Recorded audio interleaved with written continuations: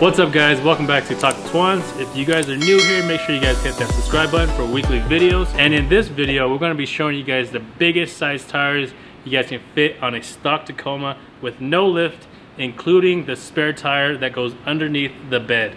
Today, we are going to be working on this 2020 TRD off-road. And what we're going to be doing is we're going to be installing these guys right here. These tires are a BFG KO2s. The size is right here. It is a 285/70/17. This is equivalent to about a 33-inch tire, and we're gonna try to attempt to install this on a stock off-road with stock suspension, front, rear. Pretty much everything underneath this truck is stock, and the tires that are on it, these are equivalent to about a 30-inch tire. If you come on over here, the tire size on this is a 265/70/16. So it's about a 30-inch tire, maybe close to a 31, but it's in between there. So by just installing these 33s, we're gonna get about a 2 to a 2.5-inch lift. Well, ground clearance, not really a lift, but so we're gonna go ahead and install these, and hopefully it fits without doing any trimming or anything. So the wheels that we chose for these tires are a Method NV. These tires, or these wheels, are really nice. As you can see, we chose the black. The only thing that we don't like about these wheels are these center caps. So if you look at these, it's a really big, hefty center cap, and I don't know why they did it this way. And it's kind of like a bullet style, but it's super bulky. So what we're gonna do is we're gonna swap out the head here to this TRD style. And as you can see, it's a lot lower of a profile compared to the stock Method one. So I'm gonna put these on the wheels and show you guys what it looks like. So with these, they actually install from the back. So putting that there is the Method stock caps, and as you can see, it sticks out a lot. It almost sticks out just as much as the actual wheels, and personally, we don't like that. That's pretty ugly. So we're gonna swap that out. I'm gonna put the TRD one in. Look at that. That looks so much better, and it's almost as flush as this inner part and not the outer part of the wheel, so that looks so much better. And these center caps are actually made by a company that you guys probably know, Miso Customs. He makes a lot of cool stuff like the turn signals and a couple other cool things in our previous videos. So we're gonna get the stock wheels off, and then we're gonna throw these caps on and the wheels on the truck, and hopefully everything fits. So we got the front wheels off, and this here is the stock Bilstein that Toyota puts on here. The TRD off-road comes with these yellow Bilsteins. As you can see, it has the Toyota logo on it right there. And so this is the stock one. The rear is the same exact thing. It just doesn't have the spring. It's just the shocks to the rear, and it's the same yellow. So anytime you guys get new wheels, you guys will need to get new lug nuts as well. And this is the set that we got. It's an M12 by 1.5, and it's an acorn style lug nut, so that way it'll fit these wheels. So depending on which wheels you have, you will need to see which kind of lug nuts you will need to get. Alright, now we're going to show you guys how to remove the Method cap and then install the TRD cap. So with the Method cap here, you can kind of see that the bolts are kind of different color. That one compared to the plastic one. So on the back here, there's actually only 3 bolts that are actually holding this center cap together. So what we're going to do, we're going to get a crescent wrench. You can use a regular wrench as well. Put it in there, snug it up to that bolt that's in the back. And the reason why we use a crescent wrench instead of a socket is because of this wall. We won't be able to get a socket in there. So once you have that held down, on the other side, we're going to be using a 5mm Allen wrench. We're just going to loosen that up, just like that. The bolts out and the nuts out as well. So we're just going to do that to the other two, and then show you guys how to put the new cap on. All right, once you have those 3 bolts out, go ahead and remove that. I'm going to go ahead and grab the new TRD one, line up the holes, and then we'll grab the hardware. We're going to actually use all 6 holes with the new center cap. We're just going to feed that through. And on the back, we just have a nut that we're going to put on there, and we're going to do that to all 6 of them. And then we're going to do the exact same thing. We're going to use a crescent wrench to hold the nut on the back, and on the front we have a 4mm Allen wrench on a screwdriver. And then we're going to do that to all 6 of them, and it will look like that on the end. It'll look nice and lower of a profile in the front. Alright, now that we have all 6 bolts on, we have the TRD center cap on, we're going to go ahead and put it on the wheel first before putting the actual wheel on the truck. So like I said, this center cap is fed through the rear, so don't forget to do this part first before you put it on. And then you want to grab your new lug nuts, and it's pretty nice that they're black as well, so you can't really see them. Another thing with this center cap is that you can get these hardware in an anodized black, but the thing with those is that once you put that Allen tool on it, it'll scratch the middle and it'll show silver anyways. But that's something that you can definitely get yourself.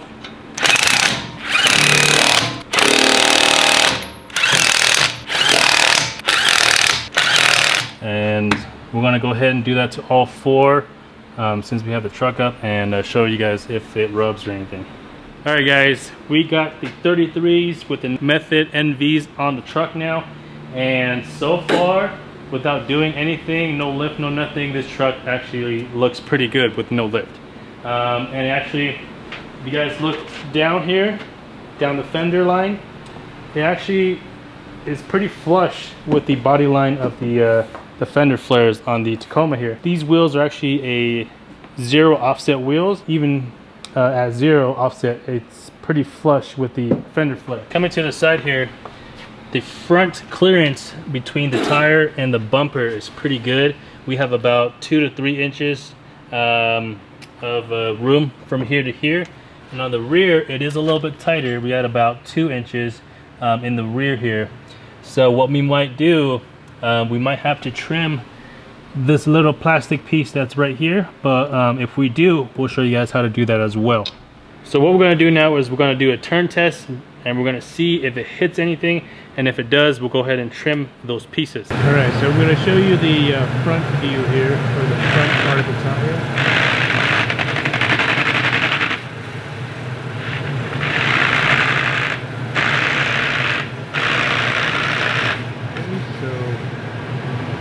Look like there's very much rubbing going on in the front. Put it back. I'll show you the rear here. So it is rubbing just a little bit in the rear. Keep turning. Okay. Turn back. Right. Keep going. Right there is where it rubs against the little fender liner here. So we might have to trim a little bit there. Alright guys, so since we're hitting at that one spot, we are going to have to trim it. This piece here is from the passenger side. This is all you will have to cut out in order to not rub, I guess. So this here, you can see the cut that I did, the side and the bottom. we're going to show you guys how I did it on the driver's side here. So all you will need is just a regular box cutter, and a new one would be great, just because it's going to be a lot sharper. So this spot right here is where we are going to need to cut. In here there's a pretty good guideline. So with your razor blade, you're going to push it against the fender liner here, and then you see how this front part is sticking out. So there's about maybe ½ an inch sticking out. So with your razor blade, put that against the fender liner, and then I'm going to pull it towards me, and it'll cut it along the line here.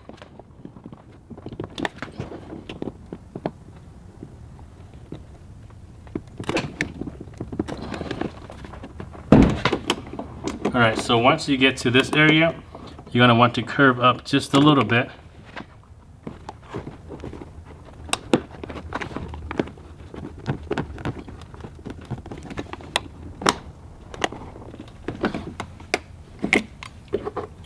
Okay, once you get to about here, you can either cut it from the top over, or you can just continue to pull it.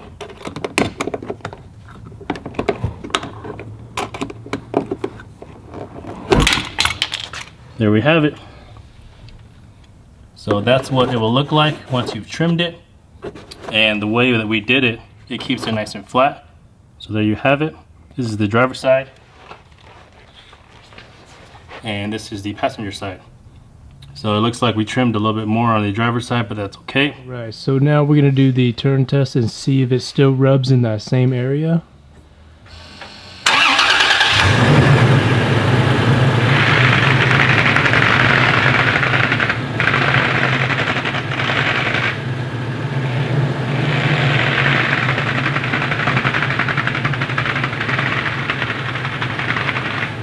Looks good. Now that we have trimmed the backside of the fender flare here, we won't be having issues here, but we are seeing another potential issue if we were to hit a bump while the wheels turned. So right here we got about maybe an inch, less than an inch, but this is an easy fix. This is the fender liner in here, and we're going to go to the passenger side and show you guys what we did to fix that.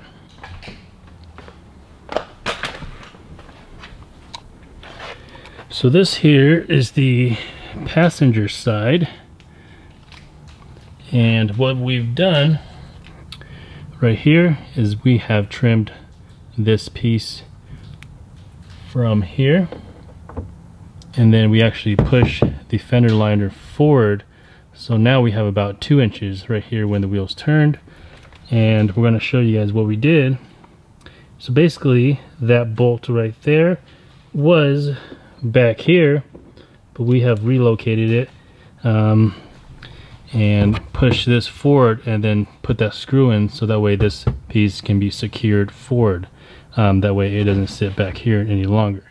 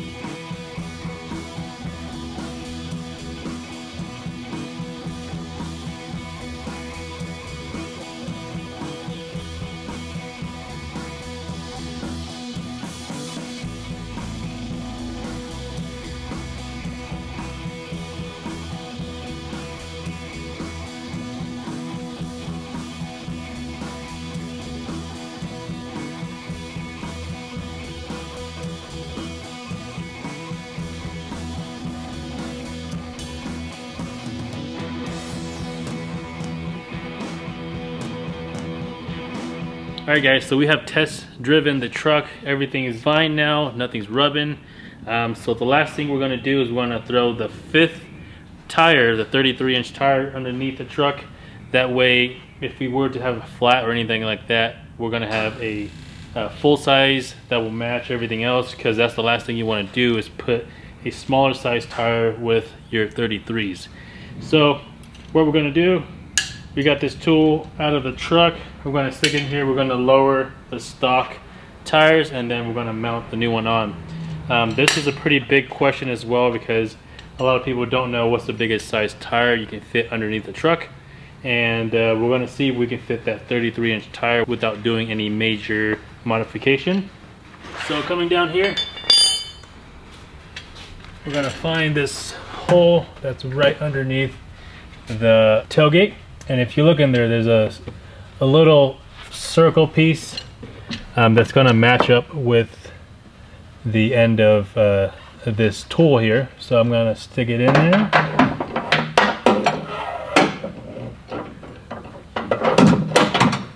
Okay, and grab the other piece of this tool. I'm going to stick it on the end. And if you guys never done this before, this pretty helpful.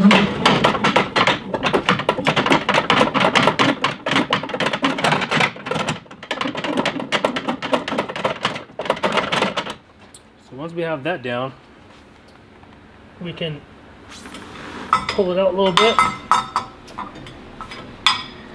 Pull this piece out that is pretty much attaches to the center of the wheel to pull it up. So there's a spare. Alright, so here is the 33-inch tire with the Method NVs. We have the old spare off, and I wanted to show you guys this piece here. So this piece is going to go underneath the center of the wheel here. And if you look on here, there's this little hook. So that piece right there is going to go inside one of these lug nuts from underneath. So that part is going to secure it and make sure that it stays on there. So when you put it on, you want to feel underneath and make sure that hook is in there. So we'll slide this under.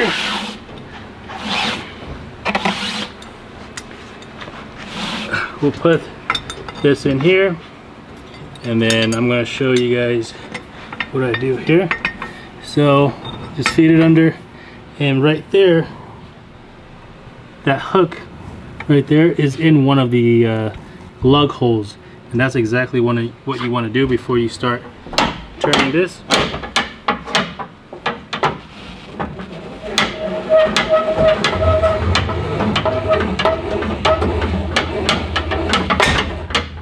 There you go, and it should go up pretty level with the ground. If it goes up crooked, you know you probably did it wrong. So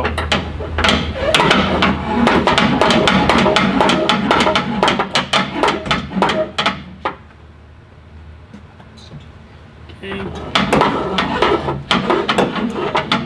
And as you're going up, just make sure it's not running into anything. You make sure that it's going up pretty straight. So we're almost at the top. Just keep wiggling it.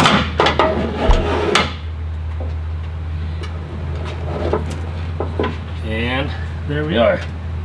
So if you come on over here, you'll see that where the tire is touching the hangers on the leaf pack right here. So this tire does fit, and it's a tight fit. So over here, we're pretty much right on the exhaust right there. There is a heat shield that is on the exhaust, but we're not exactly sure if that's going to cause an issue with you know, melting the rubber. So what we might have to do is we might have to actually chop off the exhaust up there, right above where the pipe comes down.